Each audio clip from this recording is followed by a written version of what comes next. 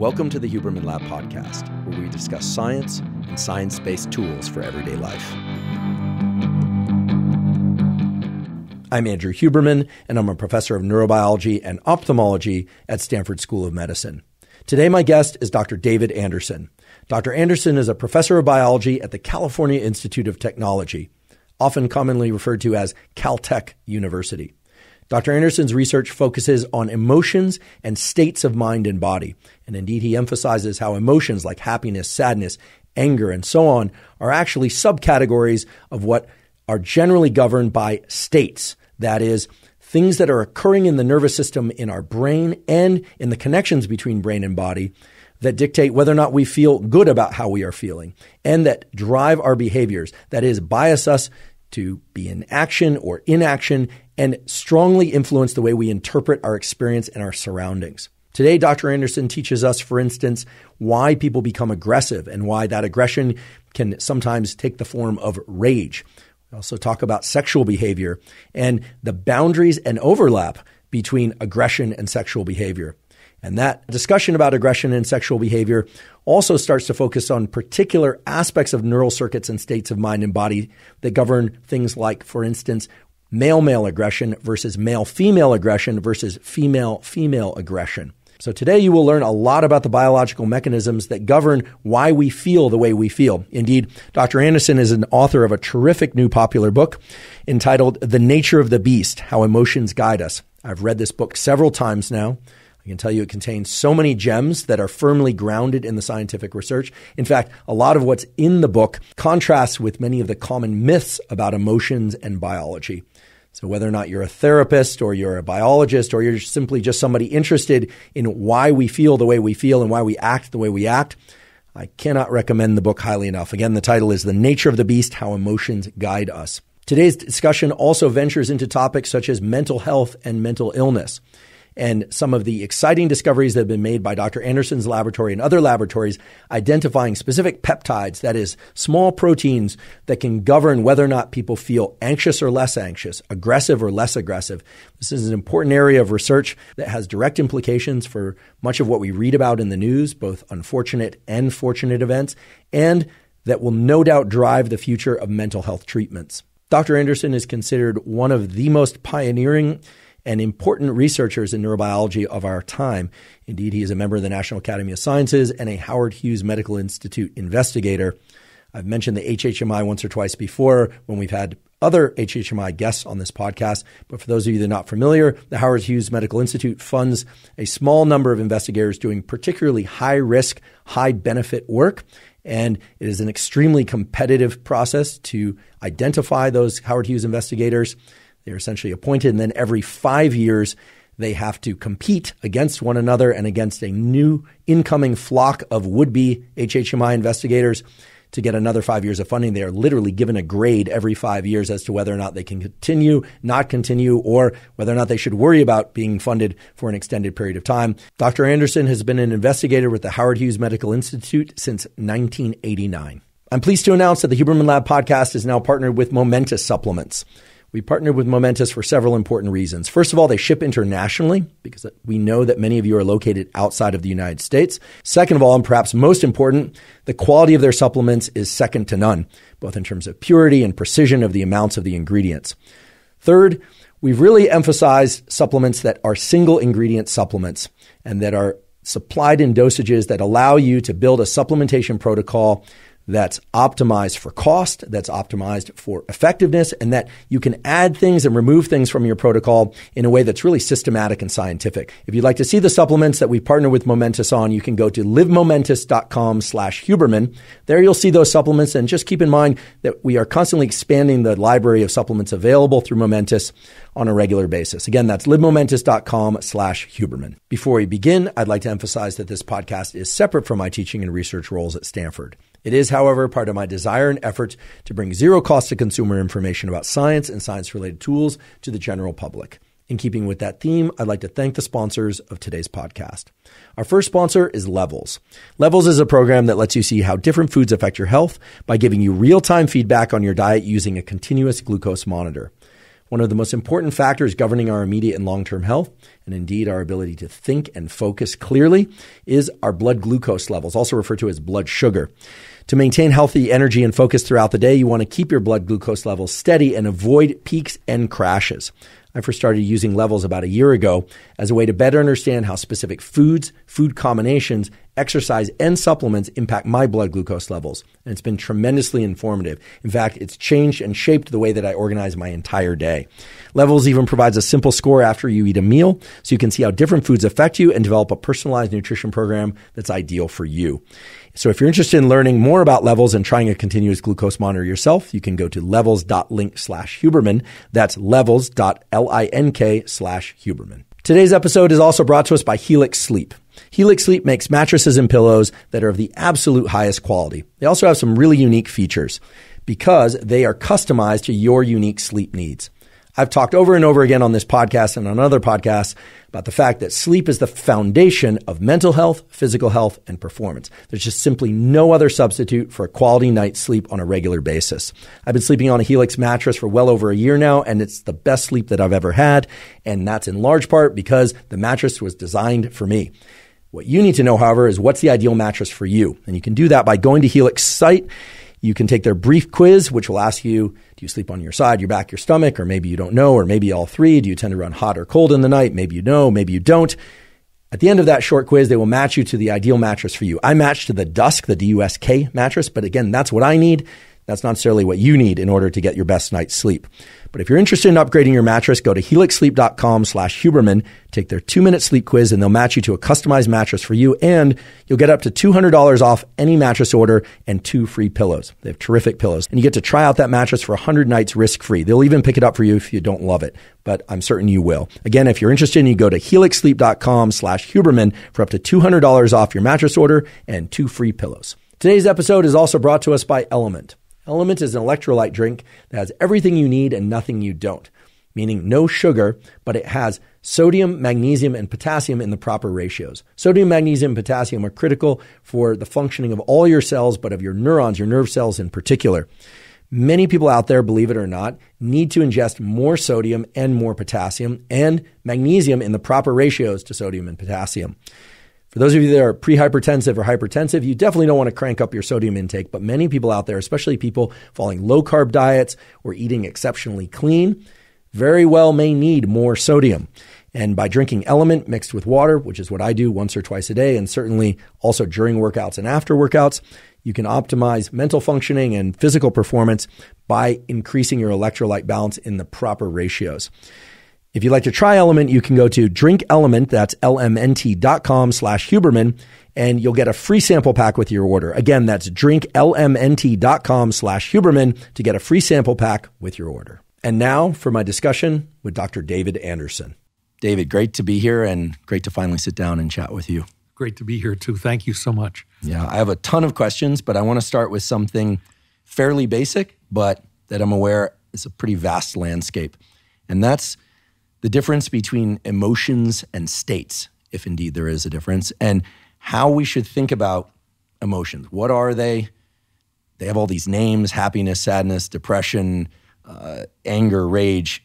How should we think about them, and why might states be at least as useful a thing to think about, if not more useful? That's great. First, the short answer to your question is that I see emotions as a type of internal state, in the sense that arousal is also a type of internal state, motivation is a type of internal state, sleep is a type of internal state.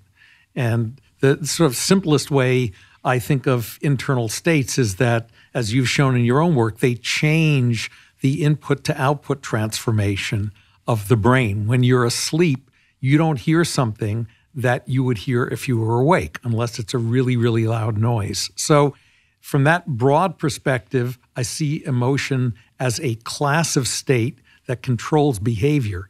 The reason I think it's useful to think about it as a state is it puts the focus on it as a neurobiological process rather than as a psychological process. And this gets around all of the definitional problems that people have with the word emotion, where many people equate emotion with feeling, which is a subjective sense that we can only study in humans, because to find out what someone's feeling, you have to ask them, and people are the only animals that can talk that we can understand. So that's how I think about emotion. It's if you think of an iceberg, it's the part of the iceberg that's below the surface of the water. The feeling part is the tip that's sort of floating above the surface of your consciousness. Not that that isn't important, it is, but you have to understand consciousness if you want to understand feelings, and we're not ready to study that in animals yet. And so that's how I think about it. What are the different components of a state? You mentioned arousal as a key component. What are some of the other features of states that represent this, as you so beautifully put in your book, that represent below the tip of the iceberg? Right. So you can break states up into different facets, or people would call them dimensions. And so there have been people who have thought of emotions as having just really two dimensions, an arousal dimension, how intense is it, and also a valence dimension, which is it positive or negative, good or bad. Ralph Adolphs and I have tried to expand that a little bit to think about components of emotion, particularly those that distinguish emotion states from motivational states, because they are very closely related. One of those important properties is persistence. And this is something that distinguishes state-driven behaviors from simple reflexes. Reflexes tend to terminate when the stimulus turns off, like the doctor hitting your knee with a hammer. It initiates with the stimulus onset and it terminates with the stimulus offset.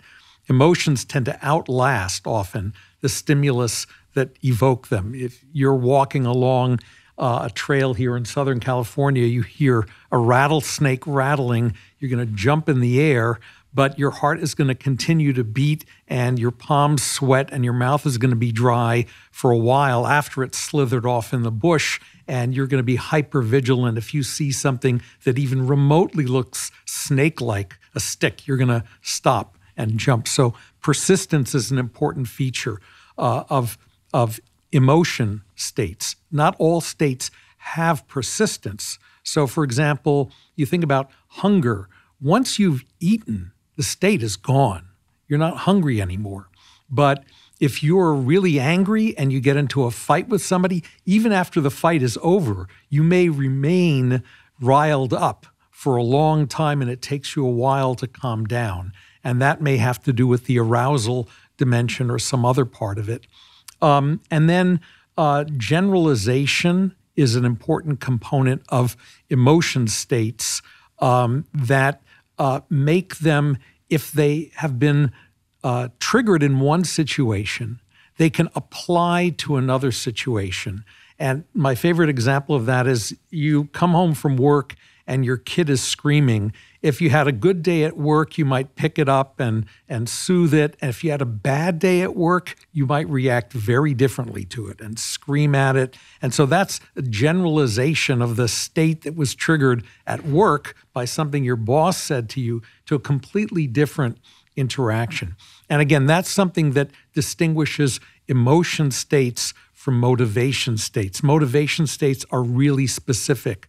Find and eat food, obtain and consume water, and they're involved in homeostatic maintenance. So states are very multifaceted, and just asking questions about how these components of states are encoded, like what makes a state persist, what gives a state a positive or a negative valence, how do you crank up or crank down the intensity of the state? It just opens up a whole bunch of questions that you can ask in the brain with the kinds of tools we have now. You mentioned arousal a few times, and you mentioned valence. Realizing that there are these other aspects of states, I'd like to just talk about arousal a little bit more and valence, because at a very basic level, it seems to me that arousal, we can be very alert and kind of pissed off, stressed, worried. We can have insomnia. We can also be very alert and be quite happy. So the valence flips. We can be people can be sexually aroused. People can be aroused in all sorts of ways. Is there any simple or simple-ish neurochemical signature that can flip valence? So for instance, is there any way that we can safely say that arousal with some additional dopamine release is going to be of positive valence, and arousal with very low dopamine is going to be of negative valence? I would be reluctant to say that it's a chemical flip. I would say it's more likely to be a circuit flip, different circuits being engaged, and it might be that a given neurochemical, even dopamine, is involved in both positively valenced arousal and negatively valenced arousal. That's why people think about these as different axes. So I think the interesting question that you touch on is arousal something that is just completely generic in the brain, or are there actually different kinds of arousal that are specific to different behaviors? And you raise the question, sexual arousal feels different from aggressive arousal, for example. And we actually published a paper on this back in 2009 in fruit flies, where we found some evidence for two types of arousal states, one of which is sleep-wake arousal. You're more aroused when you wake up than when you're asleep, and flies show that. And the other is a startle response, an arousal response to a mechanical stimulus, a noxious mechanical stimulus. If you puff air on flies, kind of like trying to swat the wasp away from your burger at the picnic table, they come back more and more and more vigorously. And we were able to dissect this and show that although both of those forms of arousal required dopamine, they were exerted through completely separable neural circuits in the fly. And so that really put, number one, the emphasis on it's the circuit that determines the type of arousal, but also that arousal isn't unitary, that there are behavior-specific forms of arousal. And I think the jury is still out as to whether there is such a thing as completely generalized arousal or not. I think some people would argue there is, but I think more attention needs to be paid to this question of domain-specific or behavior-specific forms of arousal. Yeah, it's a super interesting idea because I always thought of arousal as along a continuum. Like you can either be in a panic attack at the one end of the extreme, or you can be in a coma. And then somewhere in the middle, you're alert and calm. But then this issue of valence really, as you say, presents this opportunity that really there might be multiple circuits for arousal or multiple mechanisms that would include neurochemicals as well as different neural pathways. So I'd like to talk a bit about a state, if it is indeed a state, which is aggression. Your lab's worked extensively on this. And if you would, could you highlight some of the key findings there? Which brain areas are involved? The beautiful work of Dayu Lin and others in your lab that point to the idea that indeed there are kind of switches in the brain, but that thinking of switches for aggression might be too simple. How should we think about aggression? And I'll just sort of skew the question a bit more by saying we see lots of different kinds of aggression. This terrible school shooting down in Texas recently, clearly an act that included aggression, and yet you could imagine that's a very different type of aggression than an all-out rage or a controlled aggression. There's a lot of variation there. So what are your thoughts on aggression, how it's generated, the neural circuit mechanisms, and some of the variation in what we call aggression?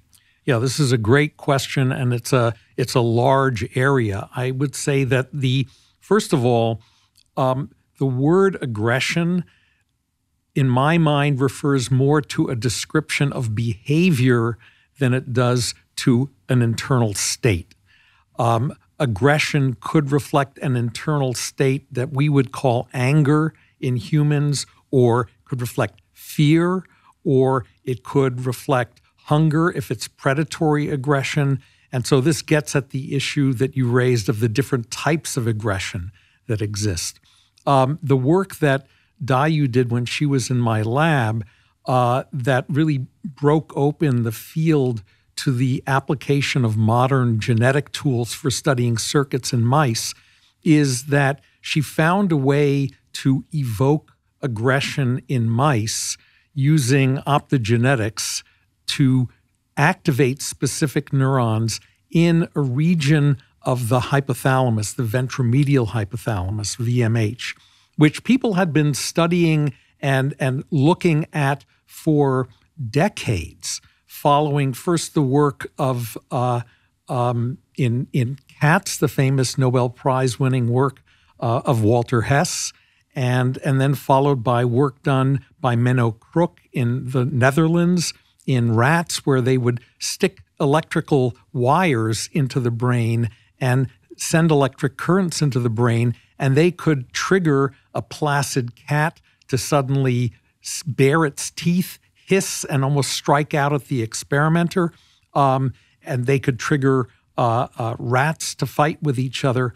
And even in Hess's original experiments, he describes two types of aggression that he evokes from cats depending on where in the hypothalamus he puts his electrode. One of which he calls defensive rage. That's the ears laid back, teeth bared, and hissing. And the other one is predatory aggression, where the cat has its ears forward and it's like batting with its paw at a mouse-like object, like it wants to catch it and eat it. So he already had at that stage some information about segregation in the brain of different forms of aggression.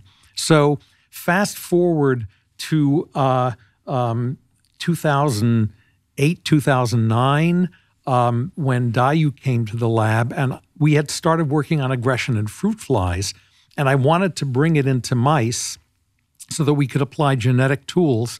And we started by having Dayu, who was an electrophysiologist, just repeat the electrical stimulation of the ventromedial hypothalamus in the mouse, just like people had done in rats, in cats, in hamsters, even in monkeys. And she could not get that experiment to work over 40 different trials. It just didn't work. What she got instead was fear behaviors. She got freezing, cornering, and crouching. And finally, in desperation, and we got a lot of input from Menno Kruk on this, he really was mystified. Why doesn't it work in mice? We realized why there had been no paper on brain-stimulated aggression in mice in 50 years because the experiment doesn't work. And the one bit of credit I can claim there is I convinced Dayu to try optogenetics because it just had sort of come into use deep in the brain from Carl Dice Roth and others' work. And I thought maybe because it could be directed more specifically to a region of the brain and types of cells than than electrical stimulation, it might work. And Dayu said, never going to work. If it doesn't work with electricity, why should it work with optogenetics? And the fact is that it did work, and we were able to trigger aggression in this region using optogenetic stimulation of ventromedial hypothalamus. And in retrospect, I think the reason that we were seeing all these fear behaviors is because right at the upper part, if you think of ventromedial hypothalamus like a pear sitting on the ground, the fat part of the pear near the ground is where the aggression neurons are, but the upper part of the pear has fear neurons. And it could be because it's so small in a mouse, when you inject electrical current anywhere in the pear, it flows up through the entire pear and it activates the fear circuits, and those totally dominate aggression. And so that's why we were never able to see any fighting with electrical stimulation. Whereas when you use optogenetics, you confine the stimulation just to the region where you've implanted the channel rhodopsin gene into those neurons.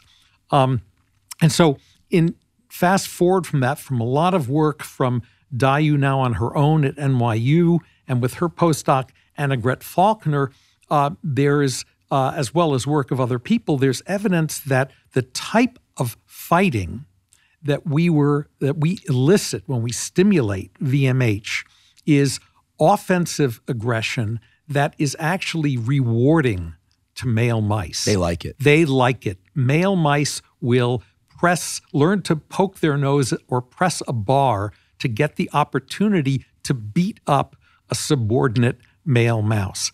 And in more recent experiments, if you activate those neurons and the mouse has a chance to be in one of two compartments in a box, they will gravitate towards the compartment where those neurons are activated. It has a positive valence. And when I went into this field and I was thinking, well, what goes on in my brain and my body when I'm furious? It certainly doesn't feel like a rewarding experience. It's not something that I would want to repeat because it feels good when I'm in that state. It doesn't feel good at all when I'm in that state. And it is still, I think, a mystery as to where that type of aggression, which is more defensive aggression, the kind of aggression you feel if you're being attacked or if you've been cheated by somebody, where that is encoded in the brain and how that works still, I think, is a very important mystery that we haven't solved.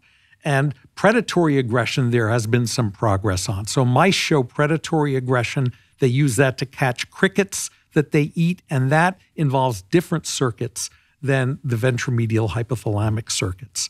So it's become clear that if you want to call it the state of aggressiveness is multifaceted. It depends on the type of aggression, and it involves different sorts of circuits. There's a paper suggesting that there might be a final common pathway for all aggression in a region which is one of my favorites. It's called the substantia innominata, the substance with no name. I like anatomists are so creative. Yes, or the nucleus ambiguous, or the zona incerta. These are places that no one can think of what they are. Anyhow, that might be a final common pathway for predatory aggression and offensive and defensive aggression, but it can be really hard to tell just from looking at a mouse fight whether it's engaged in offensive or defensive aggression. We've tried to take that apart using machine learning analysis of behavior, but in rats, for example, it's much clearer when the animal is engaged in offensive versus defensive aggression. They direct their bites at different parts of the opponent's body. In particular, neck versus offensive aggression is flank-directed. Defensive aggression goes for the neck, goes for the throat. I've seen some nature specials where, in a very barbaric way, at least to me, it seems like hyenas will try and go after the reproductive axis. They'll go after testicles and penis, and they basically want to. It seems they want to limit future breeding potential, yes, or create pain, right? Or create pain, or both. Yeah. I mean, in terms of offensive aggression and your reflection that it doesn't feel good. I mean, I can say I know some people who really enjoy fighting. I have a relative who's a lawyer. He loves to argue and fight. I don't think of him as physically aggressive. In fact, he's not, but loves to fight and loves to prosecute and go after people, and he's pretty effective at it. Right. I have a friend, former military special operations, and very calm guy, had a great career in military special operations, and he'll quite plainly say, "I love to fight. It's one of my great joys." He really enjoyed his work. Yep. And also respected the other side because they offered the opportunity to test that and to experience that joy. So in a kind of bizarre way, to somebody like me, who I'll certainly defend my stance if I need to, but I certainly don't consider myself somebody who offensively goes after people just to go after them. There's no quote unquote dopamine hit here, right. Acknowledging that dopamine does many things, of course. Yeah. I have a couple of questions about the way you describe the circuitry. I should say the way the circuitry is arranged. And of course, we don't know because we weren't consulted at the design phase. But why do you think there would be such a close positioning of neurons that can elicit such divergent states and behaviors? I mean, you're talking about this pear-shaped structure where the neurons that generate fear are cheek to jowl with the neurons that generate offensive aggression of all things. It's like putting the neurons that control swallowing next to the neurons that control vomiting. It just seems to me that on the one hand, this is the way that neural circuits are often arranged, and yet to me it's always been perplexing as to why this would be the case. Yeah, I think that is a very profound question, and I've wondered about that a lot. If you think from an evolutionary perspective, it might have been the case that defensive behaviors and fear arose before offensive aggression, because animals first and foremost have to defend themselves from predation by other animals. And maybe it's only when they're comfortable with having warded off predation and made themselves safe that they can start to think about who's going to be the alpha male in my group here. And so it could be that if you think that brain regions and cell populations evolved by duplication and modification of pre-existing cell populations, that might be the way that those regions wound up next to each other. And developmentally, they start out from a common pool of precursors that expresses the same gene, the fear neurons and the aggression neurons. And then with development, it gets shut off in the aggression neurons and maintained in the fear neurons. Now, that view says, it's an accident of evolution and development. But I think there must be a functional part as well. So one thing we know about offensive aggression is that strong fear shuts it down, whereas defensive aggression, at least in rats, is actually enhanced by fear. It's one of the big differences between defensive aggression and offensive aggression. And if you think about it, if offensive aggression is rewarding and pleasurable, if you start to get really scared, that tends to take the fun out of it. And maybe these two regions are close to each other to facilitate inhibition of aggression by the fear neurons. We know for a fact that if we deliberately stimulate those fear neurons at the top of the pair, when two animals are involved in a fight, it just stops the fight dead in its tracks and they go off into the corner and freeze. So at least hierarchically, it seems like fear is the dominant behavior over offensive aggression. And how that inhibition would work is not clear because all these neurons are pretty much excitatory. They're almost all glutamatergic. And so one of the interesting questions for the future is how exactly does fear dominate over and shut down offensive aggression in the brain? How does that work? Is it all circuitry? Are there chemicals involved? What's the mechanism and when is it called into play? But I think that's the way I tend to think about why these neurons are all mixed up together. And it's not just fight and freezing or fight and flight. There are also metabolic neurons that are mixed together in VMH as well. Controlling body-wide metabolism? Yeah. There are neurons there that respond to glucose. When glucose goes up in your bloodstream, they're activated. And VMH has a whole history in the field of obesity because if you destroy it in a rat, you get a fat rat. So the way most of the world thinks about VMH is they think about, that's the thing that keeps you from getting fat. It's the anti-obesity area. But in the area of social behavior, we see it as a center for control of aggression and fear behaviors. And again, why these neurons and these functions, I like to call them the 4 Fs, feeding, freezing, fighting, and mating, that they all seem to be closely intermingled with each other, maybe because crosstalk between them is very important to help the animal's brain decide what behavior to prioritize and what behavior to shut down at any given moment. One of the things that we will do is link to the incredible videos of these mice that have selective stimulation of neurons in the VMH, DIUs, and the other studies that you've done. Whenever I teach, I show those videos at some point with the caveats and warnings that are required when one is about to see a video of a mouse trying to mate with another mouse or mating with another mouse, and they seem both to be quite happy about the mating experience, at least as far as we know as observers of mice. And then upon stimulation of those VMH neurons, one of the mice essentially tries to kill the other mouse. And then when that stimulation is stopped, they basically go back to hanging out. They don't go right back to mating. Right. There's some reconciliation clearly that needs to happen first, yes, we assume. But it's just so striking. I think equally striking is the video where the mouse is alone in there with the glove. The VMH neurons are stimulated and the mouse goes into a rage. It looks like it wants to kill the glove, basically.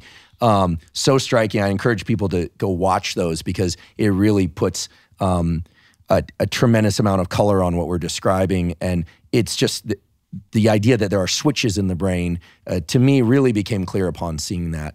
One of the concepts that you've raised in your lectures before, and that I think was Hess's idea, is this idea of a sort of hydraulic pressure. Mm-hmm. Or maybe it was Conrad, I can't speak now, Konrad Lorenz, who talked about a kind of hydraulic pressure towards behavior. I'm fascinated by this idea of hydraulic pressure because I don't consider myself a hot-tempered person, but I am familiar with the fact that when I lose my temper, it takes quite a while for me to simmer down. I can't think about anything else. I don't want to think about anything else. In fact, trying to think about anything else becomes aversive to me, which to me underscores this notion of prioritization of the different states and potentially conflicting states. What do you think funnels into this idea of hydraulic pressure toward a state? And why is it perhaps that sometimes we can be very angry and if we succeed in winning an argument, all of a sudden it will subside? Because clearly that means that there are external influences. It's a complex space here that we're creating. I realize I'm creating a bit of a cloud and I'm doing it on purpose because to me the idea of a hydraulic pressure towards a state, like sleep, there's a sleep pressure, there's a pressure towards a growth. That all makes sense. But what's involved? Is it too multifactorial to actually separate out the variables? But what's really driving hydraulic pressure toward a given state? Yeah, so really important question. I think one way that is helpful, at least for me, to break this question apart and think about it is to distinguish homeostatic behaviors, that is need-based behaviors, where the pressure is built up because of a need, like I'm hungry, I need to eat, I'm thirsty, I need to drink, I'm hot, I need to get to a cold place. It's basically the thermostat model of your brain. You have a set point, and then if the temperature gets too hot, you turn on the AC, and if the temperature gets too cold, you turn on the heater and you put yourself back to the set point. I don't think that's how aggression works. It's not that we all go around, at least subjectively, I don't go around with an accumulating need to fight, which I then look for something an excuse to release it. Now, maybe there are people that do that and they go out and look for bar fights to get into. Or Twitter. Yeah, or Twitter. Twitter seems to, I'm sort of half joking because Twitter seems to draw a reasonably sized crowd of people that are there for combat of some sort. Even though the total intellectual power of any of their comments is about that of a cap gun, they seem to really like to fire off that cap gun. But I agree. Yeah. Before we continue with today's discussion, I'd like to just briefly acknowledge our sponsor, Athletic Greens, now called AG1. Athletic Greens, aka AG1, is an all-in-one vitamin mineral probiotic drink that also has adaptogens and digestive enzymes. I've been taking Athletic Greens since way back in 2012, so I'm delighted that they're sponsoring the podcast. The reason I started taking Athletic Greens and the reason I still drink Athletic Greens twice a day is that it supplies total foundational coverage of my vitamin mineral needs, and it supplies important nutrients that I need to support my gut microbiome. The gut microbiome, as many of you know, supports the immune system. It also supports the so-called gut-brain axis, which is vital for mood, for energy levels, for regulating focus, and many other features of our mental health and physical health that impact our daily performance and high performance in any endeavors we might be involved in. If you'd like to try Athletic Greens, you can go to athleticgreens.com/Huberman and claim a special offer. They're giving away 5 free travel packs plus a year's supply of vitamin D3 K2 with every order. And of course, vitamin D3, K2 are vital for all sorts of things like hormone health and metabolic health, and K2 for cardiovascular health and calcium regulation. Again, you can go to athleticgreens.com/Huberman to claim that special offer. So you can think you can think of this accumulated hydraulic pressure either being based on something that you were deprived of, creating an accumulating need, or something that you want to do, building up a drive or a pressure to do that. And the natural way to think about that, at least for me, is as gradual increases in neural activity in a particular region of the brain. And so, for example, in the area of the brain, of the hypothalamus that controls feeding, Scott Sternson and others have shown that the hungrier you get, the higher the level of activity in that region in the brain. And then when you eat, boom, the activity goes right back down again. And that state is actually negatively valenced. So it's like the animal, quote unquote, feels increasingly uncomfortable, just like we feel increasingly uncomfortable the hungrier we are. And then when we eat, it tamps it down. But there is this increased activity. And I think in the case of aggression, our data and others show that the more strongly you drive this region of the brain optogenetically, the more of just a hair trigger you need to set the animal off to get it to fight.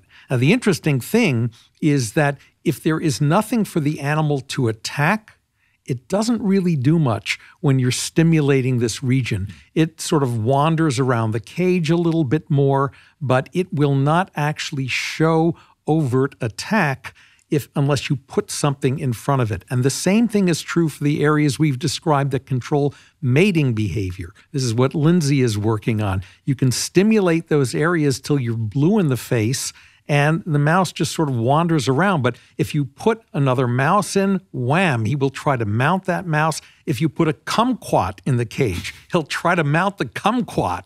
And so it becomes a sort of any port in the storm. So there is this idea that the drive is building up pressure that somehow needs to be released.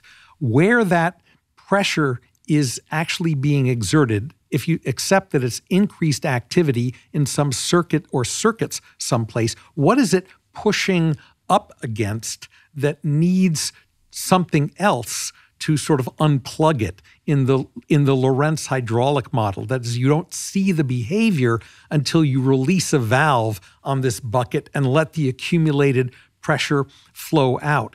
And that's one of the things we're trying to study in the context of the mating behavior as well. How does the information that there's an object in front of you come together with this drive state that is generated by stimulating these neurons in the hypothalamus to say, okay, pull the trigger and go. It's time to mate. It's time to attack. And we're just starting to get some insights into that now. Fascinating. And I should mention to people, Dr. Anderson mentioned Lindsay. Lindsay is a former graduate student of mine that's now a postdoc in David's lab. And I haven't caught up with her recently to hear about these experiments, but they sound fascinating. I would love to spend some time on this issue of why is it that a mouse won't attack nothing, but it'll attack even a glove, and why it will only try and mate if there's another mouse to mate with. It's actually, I think, fortunately for you, you're not spending a lot of time on Twitter and Instagram, or YouTube. But there's this whole online community that exists now. As far as I know, it's almost exclusively young males who are obsessed with this idea. I'll just say it has a name. It's called NoFap, of no masturbation, as a way to maintain their motivation to go out and actually seek mates because of the ready availability of online pornography. There's probably a much larger population of young males that are never actually going out and seeking mates because they're getting porn addicted, et cetera. There's actually a serious issue that came up in our episode with Anna Lemke, who wrote the book Dopamine Nation. Because of the availability of pornography, there's a whole social context that's being created around this, and genuine addiction.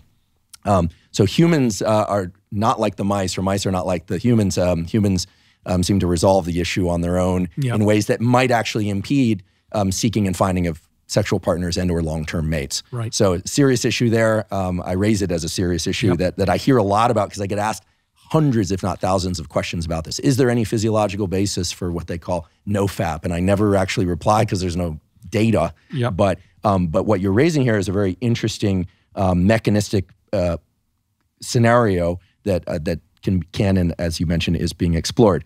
So what do we know about the internal state of a mouse whose VMH is being stimulated, or a mouse whose other brain region that can stimulate the desire to mate? What do we know about the internal state of that mouse if it's just alone in the cage wandering around? Is it wandering around really wanting to mate and really wanting to fight? We, of course, don't know. But is its heart rate up? Is its blood pressure up? Is it wishing that there was pornography? Is it something's going on, presumably, that's different than prior to that stimulation? And is it arousal? And what do you think it is about the visual or olfactory perception of a conspecific that ungates this tremendous repertoire of behaviors? Right. That is the central question. I can say, at least with respect to the fear neurons that sit on top of the aggression neurons, we know that when those neurons are activated optogenetically in the same way we would activate the aggression neurons, that there's clearly an arousal process that's occurring. You can see the pupils dilate in the animal. There is an increase in stress hormone release into the bloodstream. We've shown that. Heart rate goes up. So in addition to the drive to actually freeze, which is what those animals do, there is autonomic arousal and neuroendocrine activation of stress responses. And some of that is probably shared by the aggression neurons and the mating neurons, although we haven't investigated it in as much detail. But I wouldn't be surprised because they project to many of the same regions that the fear neurons project to, which is an interesting issue in the context to discuss later, maybe in the context of why we're comfortable with mental illnesses that are based on maladaptations of fear, but not mental illnesses that are based on maladaptations of aggression if they have pretty similar circuits in the brain. But that's how I would imagine there is an arousal dimension, as you say. There are stress hormones that are activated. These regions, VMH projects to about 30 different regions in the brain, and it gets input from about 30 different regions. So I kind of see it as both an antenna and a broadcasting center. It's like a satellite dish that takes in information from different sensory modalities, smell, maybe vision, mechanosensation, and then it sort of synthesizes and integrates that into a fairly low dimensional, as the computational people call it, representation of this pressure to attack, and it broadcasts that all over the brain to trigger all these systems that have to be brought into play if the animal is going to engage in aggression. Because aggression is a very risky thing for an animal to engage in. It could wind up losing, and it could wind up getting killed. And so its brain constantly has to make a cost-benefit analysis of whether to continue on that path or to back off as well. And I think that part of this broadcasting function of this region is engaging all these other brain domains that play a role in this kind of cost-benefit analysis. I want to talk more about mating behavior, but as a segue to that, as we're talking about aggression and mating behavior, I think hormones. And whenever there's an opportunity on this podcast to shatter a common myth, I grab it. One of the common myths that's out there, and I think that persists, is that testosterone makes animals and humans aggressive, and estrogen makes animals placid and kind or emotional. And as we both know, nothing could be further from the truth, although there's some truth to the idea that these hormones are all involved. Robert Sapolsky supplied some information to me when he came on this podcast that if you give people exogenous testosterone, it tends to make them more of the way they were before. If they were a jerk before, they'll become more of a jerk. If they were very altruistic, they'll become more altruistic. And then eventually, I pointed out, you'll aromatize that testosterone into estrogen and you'll start getting opposite effects. So it's a murky space. It's not straightforward. But if I'm not mistaken, testosterone plays a role in generating aggression. However, the specific hormones that are involved in generating aggression via VMH are things other than testosterone. Could you tell us a little bit more about that? Because there's some interesting surprises in there. Yeah, that's a really important question. So when we finally identified the neurons in VMH that control aggression with a molecular marker, we found out that marker was the estrogen receptor. So that might strike you as a little strange. Why should aggression-promoting neurons in male mice be labeled with the estrogen receptor? Other labs have shown that the estrogen receptor in adult male mice is necessary for aggression. If you knock out the gene in VMH, they don't fight. And it's been shown, and a lot of this is work from your colleague Nirav Shah at Stanford, who is one of my former PhD students, that if you castrate a mouse and it loses the ability to fight, not only can you rescue fighting with a testosterone implant, but you can rescue it with an estrogen implant. So you can bypass completely the requirement for testosterone to restore aggressiveness to the mice. And as you say, it's because many of the effects of testosterone, although not all, many of them are mediated by its conversion to estrogen by a process called aromatization. It's carried out by an enzyme called aromatase. In fact, most of your listeners may have heard of aromatase because aromatase inhibitors are widely used in female humans as adjuvant chemotherapy for breast cancer. They are a way of reducing the production of estrogen by preventing testosterone from being converted into estrogen. And in fact, there are a lot of animal experiments showing if you give males aromatase inhibitors, they stop fighting as well as also stop being sexually active. And so that's one of the counterintuitive ideas.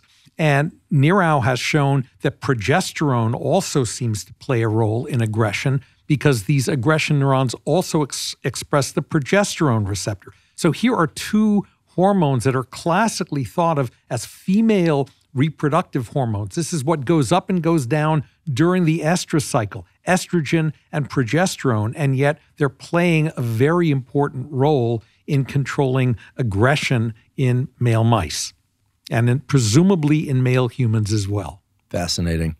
So estrogen is doing many more things than I think most people believe, and testosterone is doing maybe different and fewer things in some cases and more in others. I've known some aggressive females over the time I've been alive. What's involved in female aggression that's unique from the pathways that generate male aggression? Great question. So we and other labs have studied this in both mice and also in fruit flies. So one thing in mice that distinguishes aggression in females from males is that male mice are pretty much ready to fight at the drop of a hat. Female mice only fight when they are nurturing and nursing their pups after they've delivered a litter. And there's a window there where they become hyper-aggressive. And then after their pups are weaned, that aggressiveness goes away. So this is pretty remarkable that you take a virgin female mouse and expose it to a male, and her response is to become sexually receptive and to mate with him.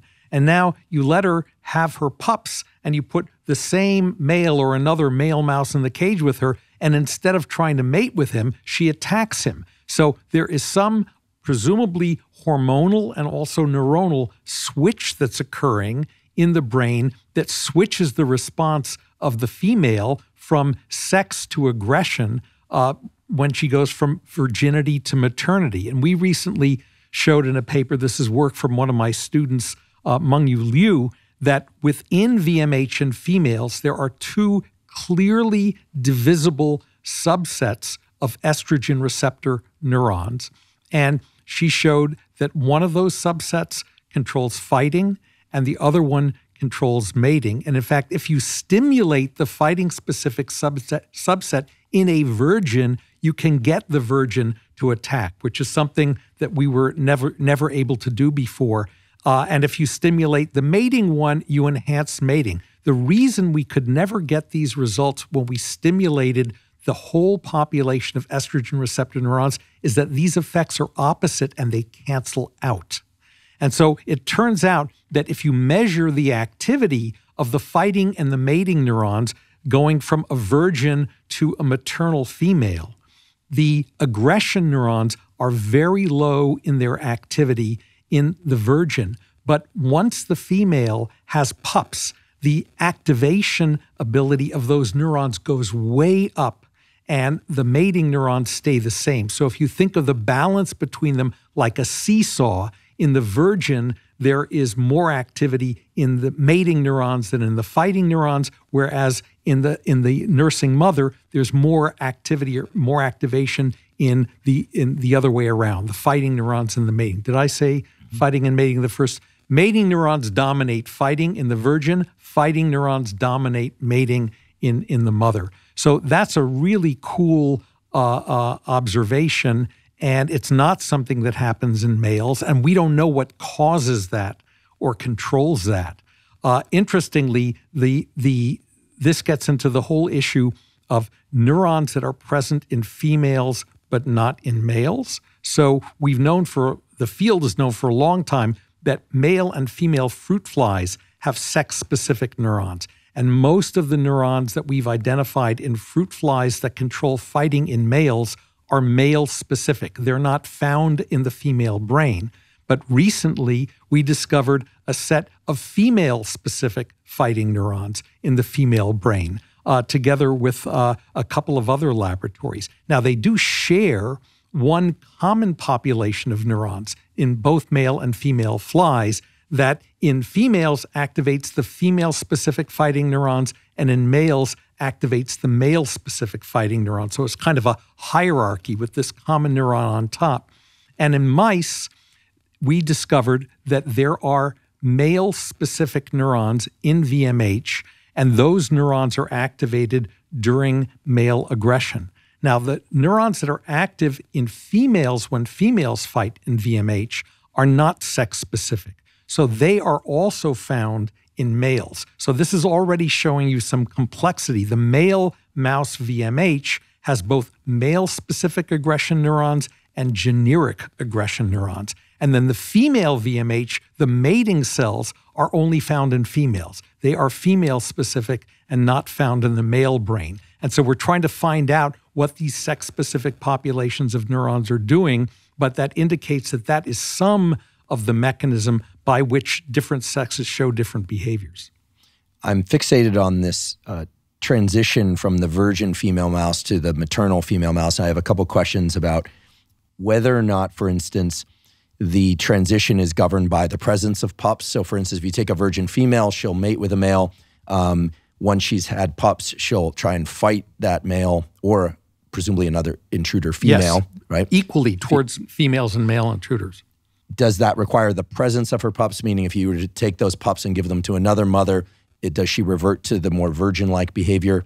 Is it triggered by lactation, or could it actually be triggered by the mating behavior itself? Because it's possible for the virgin to become a non-virgin but not actually have a litter of pups. Right.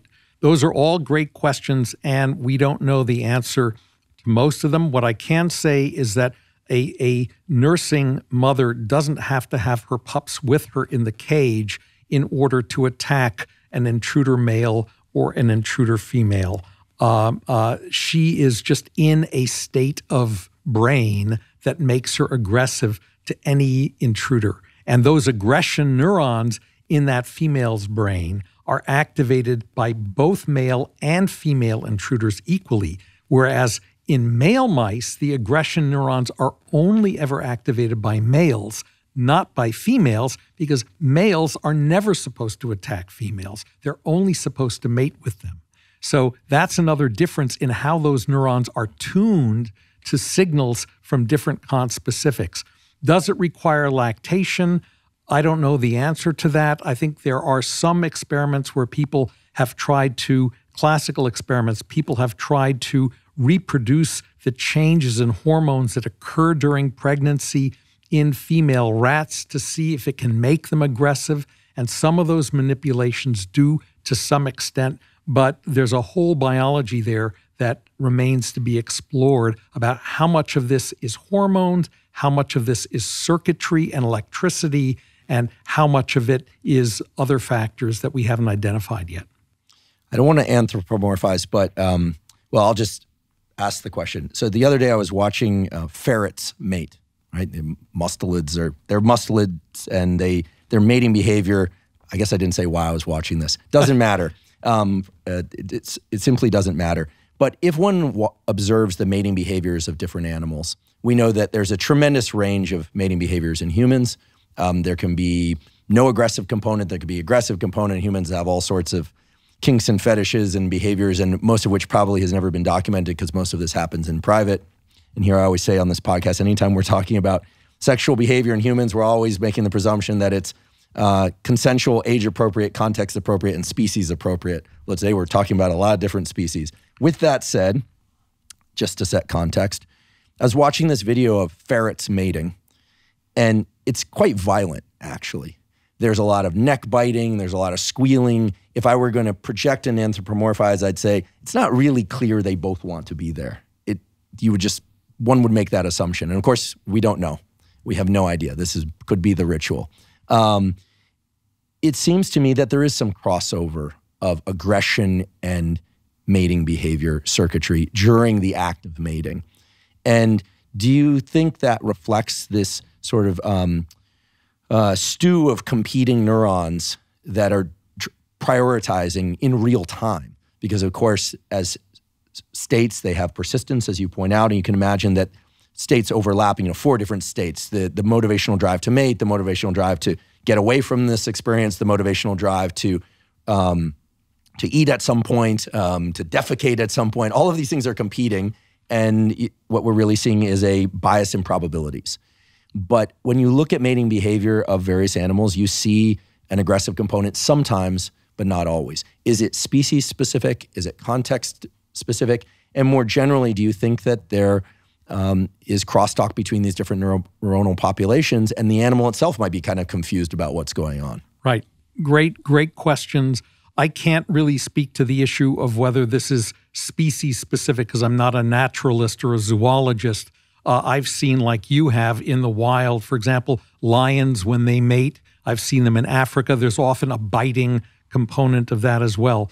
One of the things that surprised us when we identified neurons in VMH-VL that control aggression in males is that within that population, there is a subset of neurons that is activated by females during male-female mating encounters. Now, you don't generally think of mouse sex as rough sex, but there is a lot of what superficially looks like violent behavior sometimes, especially if the female rejects the male and runs away.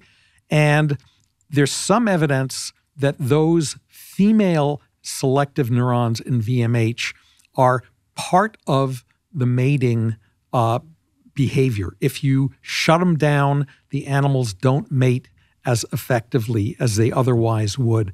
What happens when you stimulate them, we don't yet know because we don't have a way to specifically do that without activating the male aggression neurons. But I think they must be there for a reason because VMH is not traditionally the brain region to which male sexual behavior has been assigned. That's another area called the medial preoptic area. And there we have shown that there are neurons that definitely stimulate mating behavior. In fact, if we activate those mating neurons in a male while it's in the middle of attacking another male, it will stop fighting, start singing to that male, and start to try to mount that male until we shut those neurons off. So those are the make love, not war neurons, and VMH are the make war, not love neurons. And there are dense interconnections between these two nuclei, which are very close to each other in the brain. And we've shown that some of those connections are mutually inhibitory to prevent the animal from attacking a mate that it's supposed to be mating with, or to prevent it from mating with an animal it's supposed to be attacking. But it's also possible that there are some cooperative interactions between those structures, as well as antagonistic interactions, and the balance of whether it's the cooperative or antagonistic interactions that are firing at any given moment in a mating encounter, as you suggest, may determine whether a moment of coital bliss among two lions may suddenly turn into a snap or a growl and a baring of fangs. We don't know that, but certainly the substrate, the wiring is there for that to happen. I'm sure people's minds are running wild with all this. I'll just use this as an opportunity to raise something I've wondered about for far too long, which is I have a friend who's a psychiatrist who works on the treatment of fetishes. This is not a psychiatrist that I was treated by. I'll just point that out. But they mentioned something very interesting to me long ago, which is that when you look at true fetishes and what meets the criteria for fetish, that there does seem to be some what one would think would be competing circuitry that suddenly becomes aligned. For instance, avoidance of feces, dead bodies, feet, things that are very infectious. Typically, those states of disgust are antagonistic to states of desire, as one would hope is present during sexual behavior. Fetishes often involve exactly those things that are aversive. Feet, dead bodies, disgusting things to most people. And true fetishes in the pathologic sense exist when people have basically a requirement for thinking about or even the presence of those ordinarily disgusting things in order to become sexually aroused. As if the circuitry has crossed over. And the statement that rung in my mind was, people don't develop fetishes to mailboxes or to the color red or to random objects and things. They develop fetishes to things that are highly infectious and counter-reproductive appetitive states. So I find that interesting. I don't know if you have any reflections on that as to why that might be. I'm tempted to ask whether or not you've ever observed fetish-like behavior in mice, but I find it fascinating that you have this area of the brain that's so highly conserved, the hypothalamus, in which you have these dense populations intermixed, and that the addition of a forebrain, especially in humans, that can think and make decisions could in some ways facilitate the expression of these primitive behaviors, but could also complicate the expression of primitive behaviors. Right. I would agree. I think one way of looking at fetishes from a neurobiological standpoint is that they represent a kind of appetitive conditioning where something that is natively aversive or disgusting, by being repeatedly paired with a rewarding experience, changes its valence, its sign, so that now it somehow produces the anticipation of reward the next time a person sees it. Now, I don't know that literature in animals, so I don't know if you could condition a mouse to eat feces, for example, although there are animals that are naturally coprophagic. That is, and maybe mice do that occasionally, I'm not sure. But that is one way to think about it, and that could certainly involve in humans the more recently evolved parts of the brain, the cortex, that is sort of orchestrating both what behaviors are happening and whether reward states are turning on in association with those behaviors that are happening. And that's the part that I think is difficult and challenging to study in a mouse, but certainly bears thinking about, because it's a really interesting, again, sort of counterintuitive aspect. Again, like rough sex, people that want to have fighting or violence or aggressiveness in order to be sexually aroused, and fetishes. And in fact, when we made that discovery initially, it raised the question in my mind whether some people that are serial rapists, for example, and engage in sexual violence might in some level have their wires crossed in some way, that these states that are supposed to be pretty much separated and mutually antagonistic are not, and are actually more rewarding and reinforcing. I think it's going to be a long time before we have figured it out. But when you think about it, there is no treatment that we have for a violent sexual offender that eliminates the violence, but not the sexual desire and sexual urge. Whether it's physical castration or chemical castration, it eliminates both. Definitely an area that I think, human neuroscience in general needs a lot of tools, right, in terms of how to probe and manipulate neural circuitry. I'd love to turn to this area that you mentioned, the medial preoptic area. I'm fascinated by it because just as within the VMH, you have these neurons for mating and fighting or aggression. My understanding is medial preoptic area contains neurons for mating, but also for temperature regulation. And perhaps I'm making too much of a leap here, but I've always wondered about this phrase, in heat. Certainly the menstrual and or estrous cycle in females is related to changes in body temperature. In fact, measuring body temperature is one way that women can fairly reliably predict ovulation, et cetera.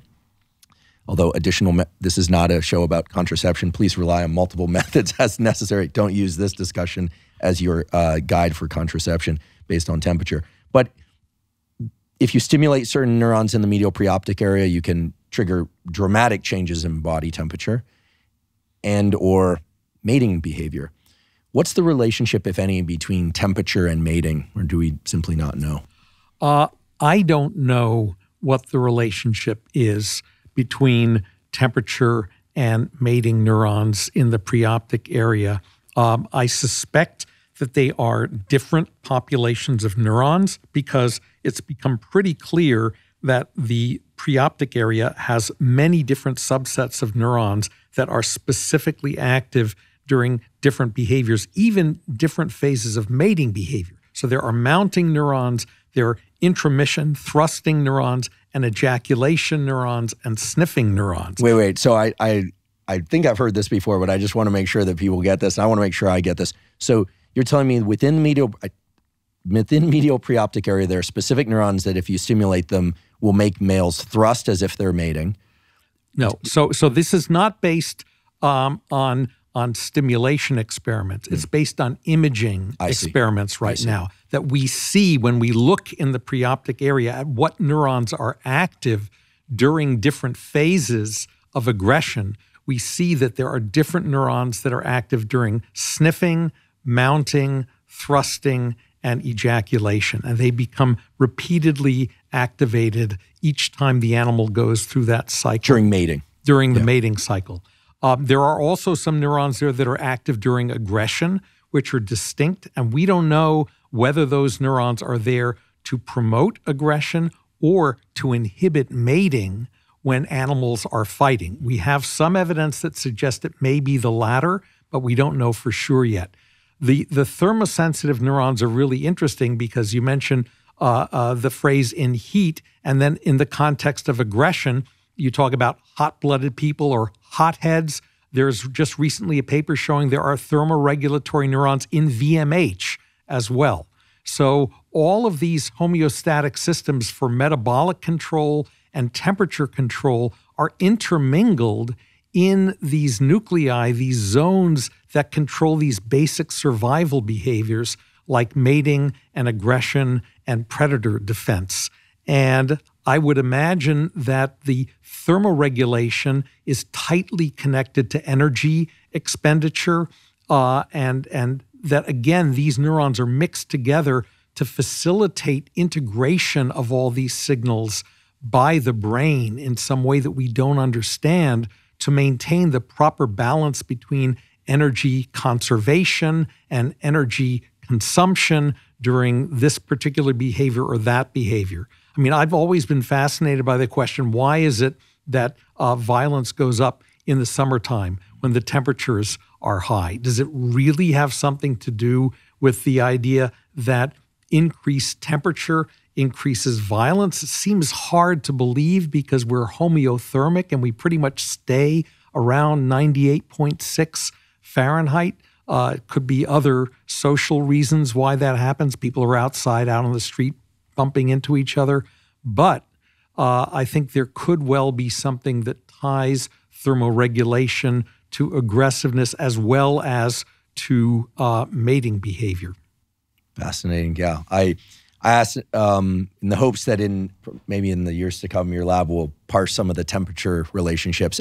And I realize it could be also regulated by hormones in general. So it's tapping into two systems for completely different reasons. But anyway, an area that intrigues me because of this notion of hot-headedness, right, or cool, calm, and collected. And also the fact that, I probably should have asked about this earlier, that arousal itself is tethered to the whole mating and reproductive process. I mean, without a sort of seesawing back between the sympathetic and parasympathetic, arousal, relaxed states, there is no mating that will take place. So it's fascinating the way these different competing forces and seesaws operate.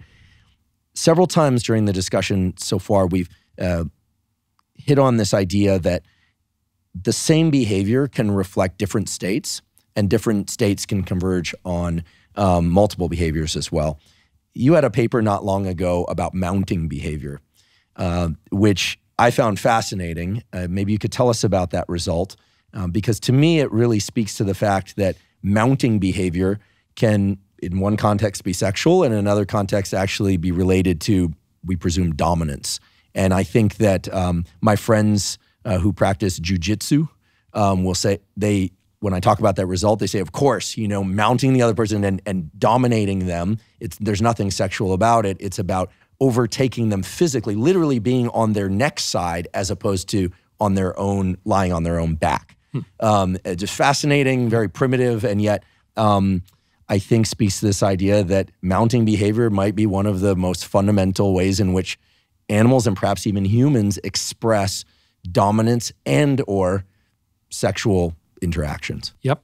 That's a fascinating question, and it was harder to figure out than you might have thought. So there's been this debate for a long time in the field. When you see two male mice mounting each other, is this homosexual behavior? Is this a case of mistaken sexual identification, or is this dominance behavior? And if you train an AI algorithm to try to distinguish male-male mounting from male-female mounting, it does not do a very good job, because motorically, those behaviors look so similar. And so how did we wind up figuring out that most male-male mounting is dominance mounting? There are two important clues. One is the context. And so male-male mounting tends to be more prominent among mice when they haven't had a lot of fighting experience. And then as they become more experienced in fighting, they will show relatively less mounting towards the other male and more attack. And they'll transition quickly from mounting to attack. And so the mounting is always seen in this context of an overall aggressive interaction. And then the second thing, which, believe it or not, was suggested by a computational theoretical person in my lab, Ann Kennedy, who now has her own lab at Northwestern. She said, well, males are known to sing when they mount females, ultrasonic vocalizations. Why don't you see what kinds of songs they're singing when they're mounting males? Maybe it's a different kind of song. Well, what we found out is they don't sing at all when they're mounting a male. So you can easily distinguish whether mounting behavior by a male mouse is reproductive or agonistic, aggressive, according to whether it's accompanied by ultrasonic vocalizations or not. And it turns out that different brain regions are maximally active during these different types of mounting. So VMH, the aggression locus, is actually active during dominance mounting, and you can stimulate mounting dominance mounting if you weakly activate VMH, whereas MPOA is most strongly activated during sexual mounting, and that's always accompanied by the ultrasonic vocalization. So this shows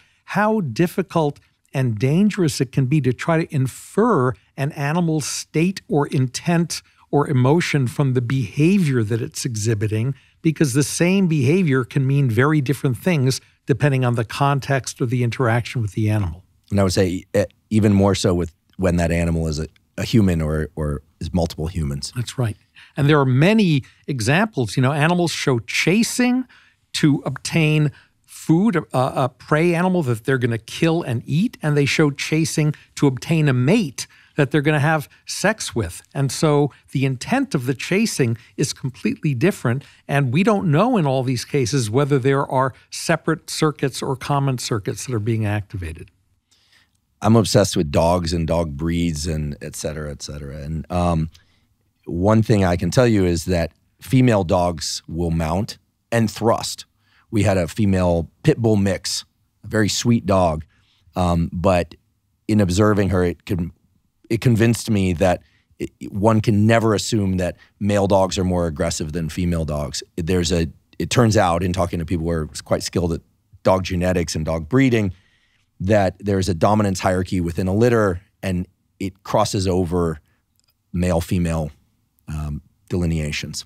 So you can get a female in the litter that's very dominant, a male that's very subordinate, and no one really knows what relates to. This is also why little dogs sometimes will get right up in the face of a big Doberman Pinscher and just start barking, which is an idiotic thing for it to do, but they can be dominant over a much larger dog. Very strange, to me anyway. Female mounting. Do you observe it in mice? Are there known circuits? And what evokes female mounting or female to male mounting if it occurs? Good. Yes, there are clear examples of females displaying male-type mounting behavior towards other females. We see this most commonly in the lab where we are housing females with their sisters, say 3 or 4 in a cage. We take one out and we have her mate with a male where the male's doing the mounting. Now we take that female and we put her back in the cage with her litter mates and she starts mounting them. Now, what the function of that is, if it has any function, or what it means, what's driving it, we don't know. But we do know that if we stimulate the neurons that control mounting in males in the medial preoptic area, if we stimulate that same population in females, it evokes male-type mounting towards either a male or a female target. In fact, we have a movie where we have a female that has just been mounted by a male. So the male's on top and she's underneath. And we stimulate that region of MPOA in the female, and she crawls out from underneath the male who has just mounted her, circles around behind him, and climbs up on top of him and starts to try to mount him and thrust at him. That has a name online. It's called a switch. Is that right? Don't ask me how I know that. Okay. But it's a pretty, it's a term that you hear. You also hear the term topping from the bottom, which it sounds like that is a literal topping from the bottom. See. That's more of a psychological phrase from what I hear. I have friends that are educating me in this language, mostly because I find this kind of neurobiological discussion fascinating. And at some point, right, I attempt in my mind to superimpose observations from the online communities that I'm told about and asked about to this. But I should point out it's always dangerous and in fact inappropriate to make a one-to-one link. Humans they maintain all the same neural circuitry and pathways that we're talking about today in mice, but that forebrain does allow for context, et cetera. Yep. So what the function is of female mounting, I don't know. It could be a type of dominance display. It's hard to measure that because people haven't worked on female dominance hierarchies to the same extent that they've worked on male dominance hierarchies, but it indicates that the circuits for male-type mounting are there in females, as early work from Catherine Dulac suggested some years ago. Fascinating. I love that paper because, as you pointed out, for chase, for mounting behavior, we see it and we think one thing specifically. After hearing this result, actually, I'm not a big fan of fight sports. I watch them occasionally because friends are into them, but I've seen boxing matches, MMA matches where at the end of a round, if someone felt that they dominated, they will do the unsportsmanlike thing thrusting on the back of the other person before they get off, almost like I dominated you, and so mimicking sexual-like behavior, but there's no reason to think that it's sexual. But they're sending a message of dominance is what it implies. I'd love to talk about something slightly off from this circuitry, but I think that's related to the circuitry, at least in some way, which is this structure that I've always been fascinated by, and I can't figure out what the hell it's for, because it seems to be involved in everything, which is the PAG, the periaqueductal gray, which is a little bit further back in the brain for people that don't know. It's been studied in the context of pain. It's been studied in the context of the so-called lordosis response, the receptivity or arching of the back of the female to receive intromission and mating from the male. How should we think about PAG? Clearly, it can't be involved in everything. I'm guessing it's at least as complex as some of these other regions that we've been talking about, different types of neurons controlling different things. But how does PAG play into this?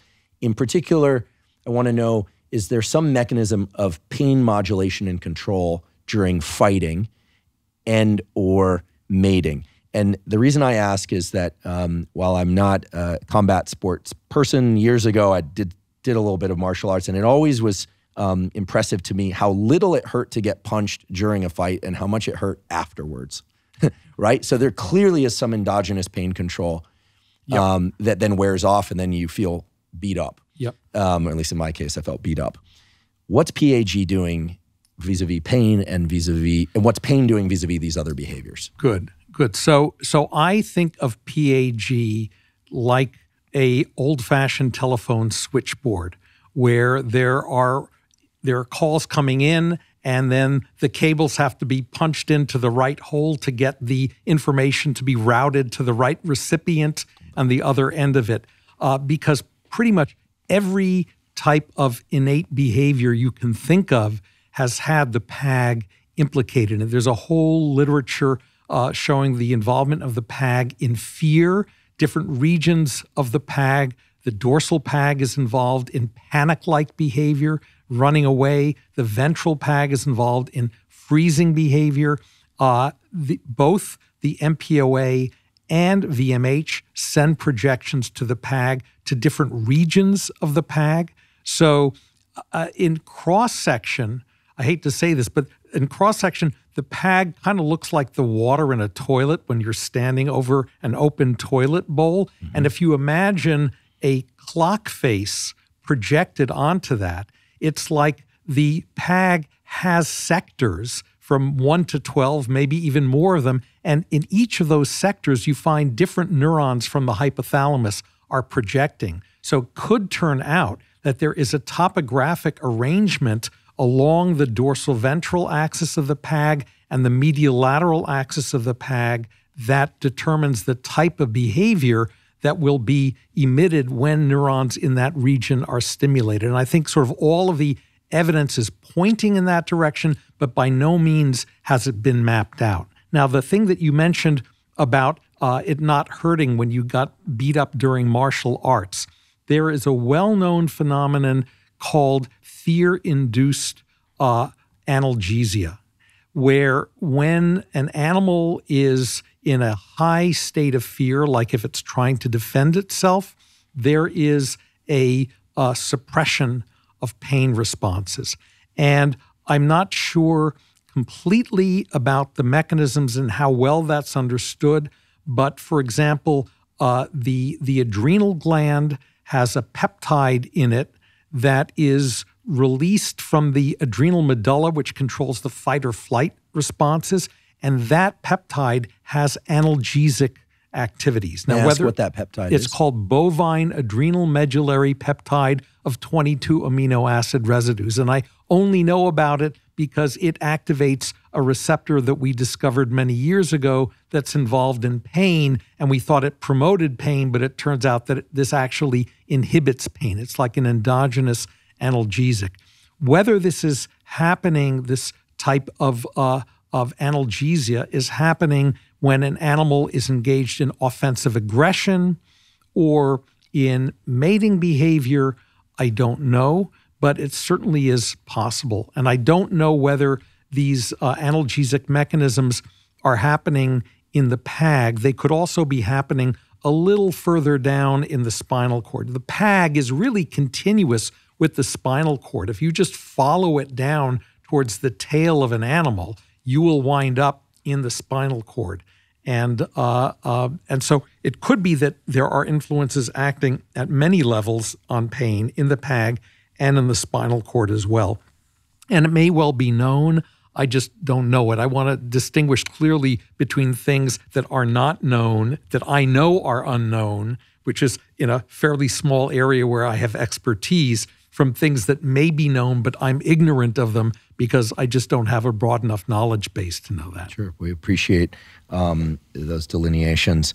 Thank you.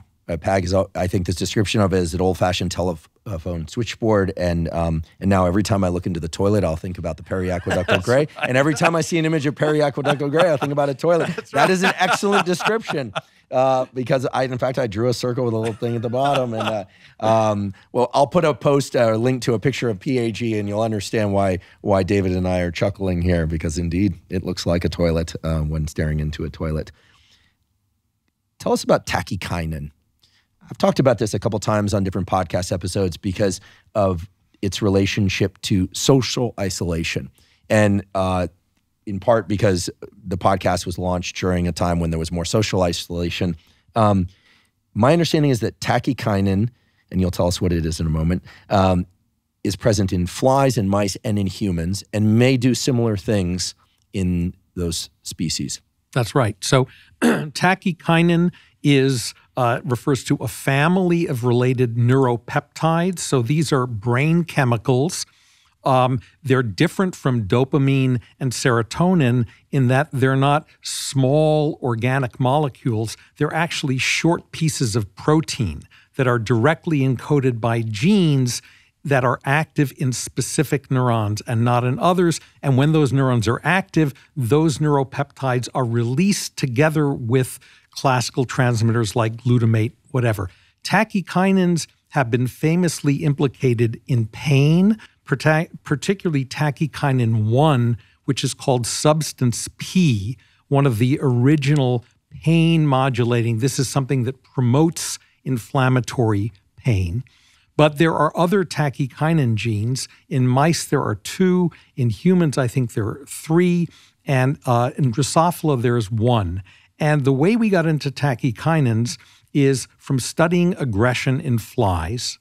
We thought, since neuropeptides have this remarkable parallel evolutionary conservation of structure and function, like neuropeptide Y controls feeding in worms, in flies, and mice, and in people.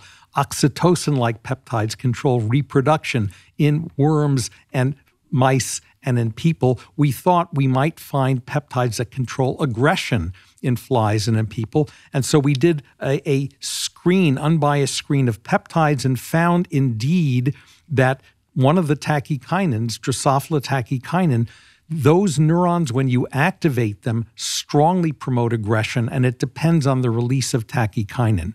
Now, the interesting thing is that in flies, just like in people and practically any other social animal that shows aggression, social isolation increases aggressiveness. So putting a violent prisoner in solitary confinement is absolutely the worst, most counterproductive thing you could do to them. And indeed, we found in flies that social isolation increases the level of tachykinin in the brain. And if we shut that gene down, it prevents the isolation from increasing aggression. So since my lab also works on mice, it was natural to see whether tachykinins might be upregulated in social isolation and whether they play a role in aggression. And this is work done by a former postdoc, Moriel Zelikovsky, now at University of Salt Lake City in Utah. And she found remarkably that when mice are socially isolated for 2 weeks, there is this massive upregulation of tachykinin 2 in their brain. In fact, if you tag the peptide with a green fluorescent protein from a jellyfish genetically, the brain looks green when the mice are socially isolated because there's so much of this stuff released.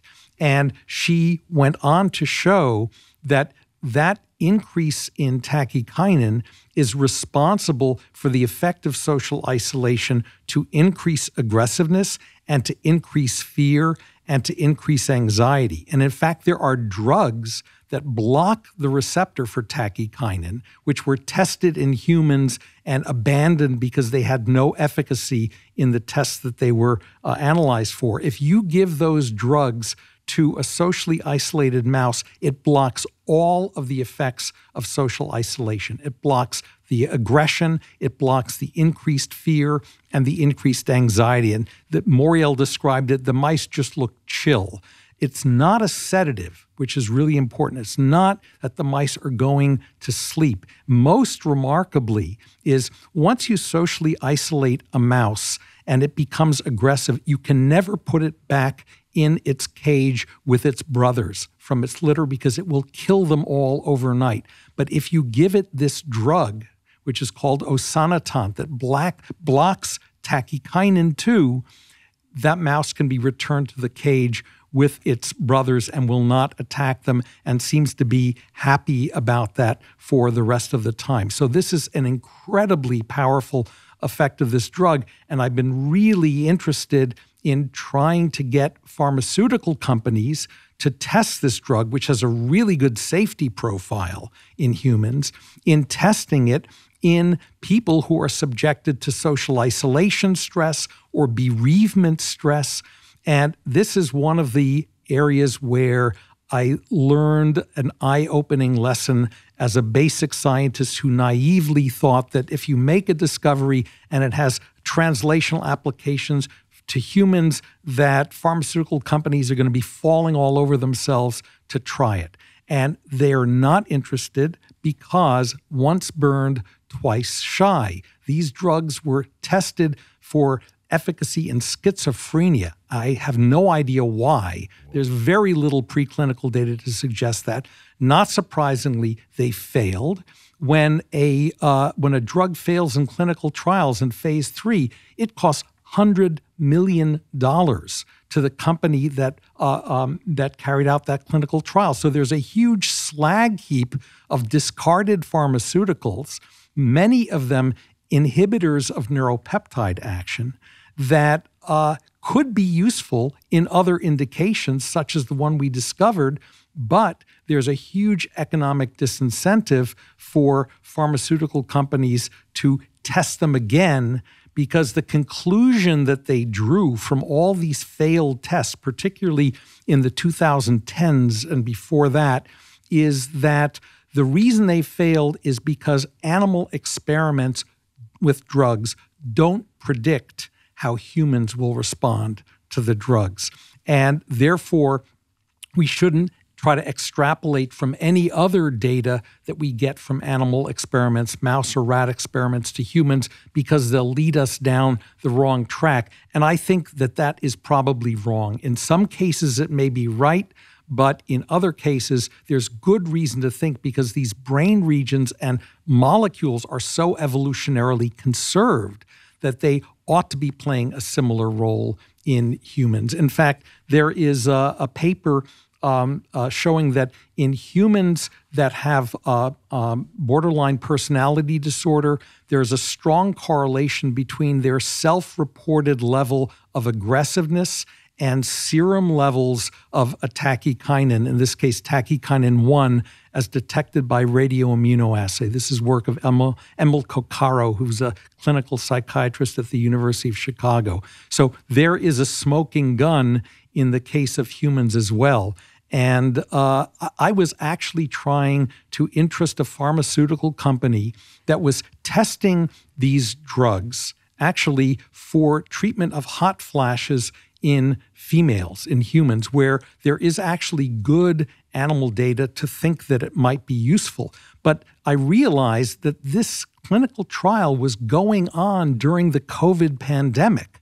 And I approached them and said, look, nature may have actually done for you the experiment that I want you to do, because some of the people who are getting drug or placebo are going to have been socially isolated, and some of them will have not. Why don't you get them to fill out questionnaires and see whether the ones who were given the drug and socially isolated felt less stressed and less anxious than the ones who were not socially isolated, and they would not touch it, because they're in the middle of a clinical trial for a different indication for this drug, and they have to report any observation that they make about that drug in their patient population. So if they were to ask these questions and get an unfavorable answer, oh my God, I felt even worse when I took this drug and I was isolated, they would be obliged to report that to the FDA, and that could torpedo the chances for the drug being approved in the thing that it was in clinical trials for. So it's better not to ask and not to know than it is to try to find out more information that could lead to another clinical indication. So I remain convinced that this family of drugs could have very powerful uses in treating some forms of stress-induced anxiety or aggressiveness in humans, but it's just very difficult for economic reasons to find a way to get somebody to test that. Yeah, a true shame that these companies won't do this, and especially given the fact that many of these drugs exist and their safety profiles are established, because that's always a serious consideration when embarking on a clinical trial. Perhaps in hearing this discussion, someone out there will understand the key importance of this and will reach out to us. We'll provide ways to do that to get such a study going in humans. Because I think if enough laboratories ran small-scale clinical trials, pharma certainly would perk up their ears, right? I mean, they're so strategic, sometimes to their own. I mean, I would like to say also, I'd like to see this tested on pets.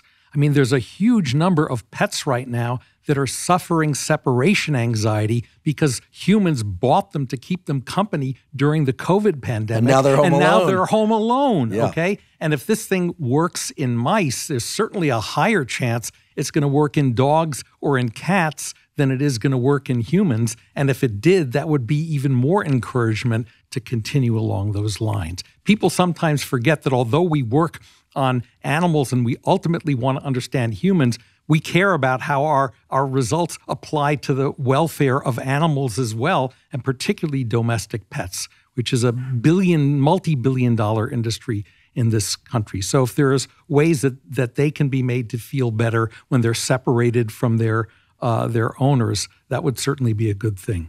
Absolutely. We will put out the call. We are putting out the call. And I know for sure there will be a response.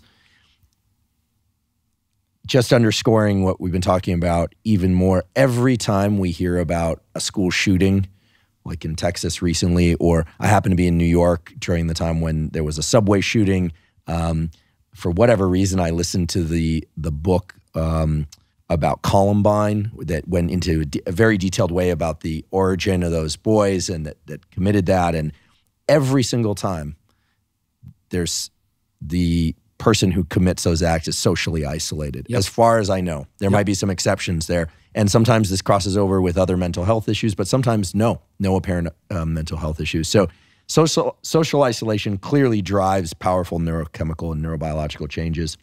I really hope that tachykinin 1 and 2, those are the main ones in humans, will be explored in more detail. Also, I didn't know that tachykinin 1 is substance P, and substance P is tachykinin 1. Yes, tachykinin 1 is the gene name, and tachykinin 2 in humans is called neurokinin B. That's the name of the protein. I just refer to it by the gene name because it makes it easier, and I don't have to keep remembering 2 names for each thing. And if I'm not mistaken, you put yourself in the company of geneticists because of your original training was in genetics, immunology, and areas related to that. It was in cell biology, and I didn't actually have formal training in genetics as a graduate student, but I think I'm a geneticist at heart. That's just the way I like to think about things. And when I started working on flies, I came out of the closet as a geneticist, as it were. Wonderful. As long as we're talking about humans, I'd love to get your thoughts about human studies of emotion. I know you wrote this book with Ralph Adolphs. You have this new book, which we'll provide a link to, which I've read front to back twice. It's phenomenal. I've mentioned it before Thank on you. the podcast. It's really, there are books that are worth reading, and then there are books that are important. And I think this book is truly important for the general population to read and understand. And neuroscientists should read and understand the contents, because we, as a culture, are way off in terms of how we think about emotions and states and behaviors. So we'll put a link to that. It's really worth the time and energy to read it. And it's written beautifully, I should say. Very accessible even for non-scientists. There's a heat map diagram in that book that I think about. This is a heat map diagram of subjective reports that people gave of where they experience an emotion or a feeling, a somatic feeling in their body or in their head, or both, when they are angry, sad, calm, lonely, et cetera, et cetera. And I wouldn't want people to think that those heat maps were generated by any physiological measurement, because they were not. And yet, I don't think we can have a discussion about emotions and states and the sorts of behaviors that we're talking about today without thinking about the body also. Yep. And I'm not coming to this as a Northern California mind body. I've been to Esalen once. I didn't go in the baths. I went there, I gave a talk, and I left. It is very beautiful. If anyone wants to know what it looks like, I think that final scene of Mad Men is shot at Esalen. It's a very beautiful place. And yet, mind-body is to me is a neurobiological construct, because the nervous system extends through out of the cranial vault and into the spinal cord and body and back and forth. Okay. How should we think about the body and in terms of states? And at some point, I'd love for you to comment on that heat map experiment, because it does seem that there's some regularity as to where people experience emotions. When people are in a rage, for instance, they seem to feel it both in their gut and in their head, it seems, on average. And people love to extrapolate to gut intuition, or that the chakras, or anger is in the stomach, and this goes to Eastern medicine, et cetera. How should we think about mind-body in the context of states, and think about it as scientists, maybe even as neuroscientists or geneticists? Good. So for the answer to the first question about the heat maps and people associating certain parts of their body with certain emotional feelings, this goes back to something called the somatic marker hypothesis that was proposed by Antonio Damasio, who is a neurologist at USC. The idea that our subjective feeling of a particular emotion is in part associated with a sensation of something happening in a particular part of our body, the gut, the heart. I don't see the liver invoked very much in emotional characterization. But gall and the gallbladder, yes, somebody having a lot of gall. right. I don't know why I make a fist when I say that, but I'm guessing the gallbladder is shaped like a fist. That's right. And if there is a physiology underlying these heat maps, it could reflect increased blood flow to these different structures. And that in turn reflects what you were talking about, that is, emotion definitely involves communication between the brain and the body, and it's bidirectional communication, and it's mediated by the peripheral nervous system, the sympathetic and the parasympathetic nervous system, which control heart rate, for example, blood vessel, blood pressure, and those neurons receive input from the hypothalamus and other brain regions, central brain regions, that control their activity. And when the brain is put in a particular state, it activates sympathetic and parasympathetic neurons, which have effects on the heart and on blood pressure. And these in turn feed back onto the brain through the sensory system. And a large part of this bidirectional communication is also mediated through the vagus nerve, which many of your listeners and viewers may have heard about, because it's become a topic of intense activity now. People have known for a long time. So the vagus nerve is a bundle of nerve fibers that comes out basically of your skull, out of the central nervous system, and then sends fibers in to your heart, your gut, all sorts of visceral organs. So when you have and that information is both, you used the words earlier in our discussion, afferent and efferent. So the vagal fibers sense things that are happening in the body. So when the reason you feel your stomach tied up in knots if you're tense is that those vagal fibers are sensing the contraction of the gut muscles.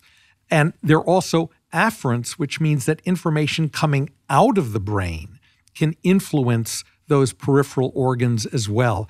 And there's work from a number of labs just in the last 6 months or so where people are starting to decode the components of the different fibers in the vagus nerve. And it's amazing how much specificity is. There are specific vagal nerves that go to the lung, that control breathing responses, that go to the gut, that go to other organs. It's almost like a set of color-coded lines, labeled lines for those things. And now how those vagal afferents play a role in the playing out of emotion states is a fascinating question that people are just beginning to scrape the surface of. But I think what's exciting now is that people are going to be developing tools that will allow us to turn on or turn off specific subsets of fibers within the vagus nerve and ask how that affects particular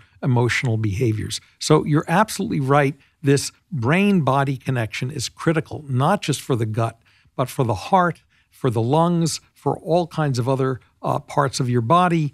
And Darwin recognized that as well. And I think it's a central feature of emotion state, and I think what underlies our subjective feelings of an emotion. Incredible.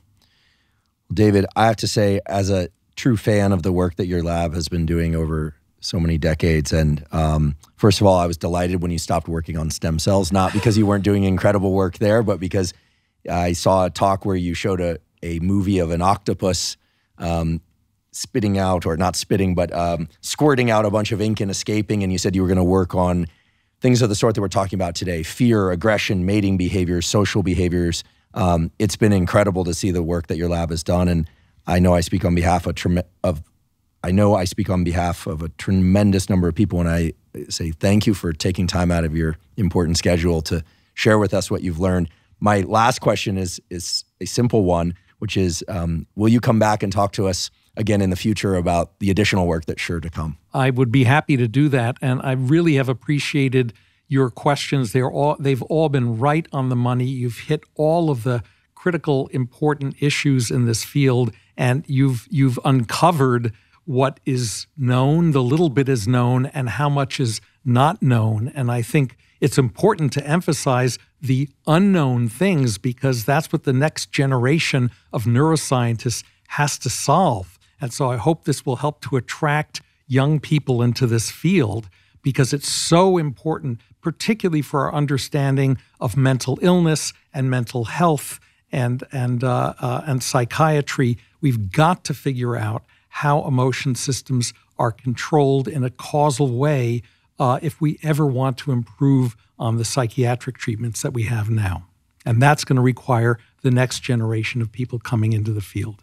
Absolutely. I second that. Well, thank you. It's been a delight. Thank you. Great. Really appreciate it. Thank you for joining me today for my discussion with Dr. David Anderson. Please also be sure to check out his new book, The Nature of the Beast: How Emotions Guide Us. It's a truly masterful exploration of the biology and psychology behind what we call emotions and states of mind and body. If you're learning from and or enjoying this podcast, please subscribe to our YouTube channel. That's a simple, zero-cost way to support us. Please also subscribe to the podcast on Spotify and Apple. And on both Spotify and Apple, you have the opportunity to leave us up to a 5-star review. If you have questions or comments or suggestions about topics you'd like us to cover or guests you'd like us to interview on the Huberman Lab podcast, please put those in the comment section on YouTube. We do read all those comments and we do take them to heart. Please also check out the sponsors mentioned at the beginning of today's podcast. And check out Momentous Supplements, our new partners in the supplement space, and check out Athletic Greens. That's the best way to support this podcast. If you're not already following us on social media, please do so. We are Huberman Lab on Twitter, and we are also Huberman Lab on Instagram. And both places, I cover science and science-related tools, some of which overlap with the content of the Huberman Lab podcast, but much of which is unique from the content covered on the Huberman Lab podcast. Again, that's Huberman Lab on Instagram and Huberman Lab on Twitter. Please also check out our Neural Network monthly newsletter. This is a newsletter that has summaries of podcast episodes. It also includes a lot of actionable protocols. It's very easy to sign up for the newsletter. You go to hubermanlab.com, click on the menu, go to newsletter. You supply your email, but we do not share your email with anybody. We have a very clear and rigorous privacy policy, which is we do not share your email with anybody. And the newsletter comes out once a month, and it is completely zero cost. Again, just go to hubermanlab.com and go to the Neural Network newsletter. I'd also like to point out that the Huberman Lab podcast has a clips channel. So these are brief clips, anywhere from 3 to 10 minutes, that encompass single concepts and actionable protocols related to sleep, to focus, interviews with various guests. We talk about things like caffeine, when to drink caffeine relative to sleep, alcohol, when and how and if anyone should ingest it relative to sleep, dopamine, serotonin, mental health, physical health, and on, all the things that relate to the topics most of interest to you. You can find that easily by going to YouTube, look for Huberman Lab clips in the search area, and it will take you there. Subscribe, and we are constantly updating those with new clips. This is especially useful, I believe, for people that have missed some of the earlier episodes, or you're still working through the back catalog of Huberman Lab podcasts, which admittedly can be rather long. And last, but certainly not least, thank you for your interest in science.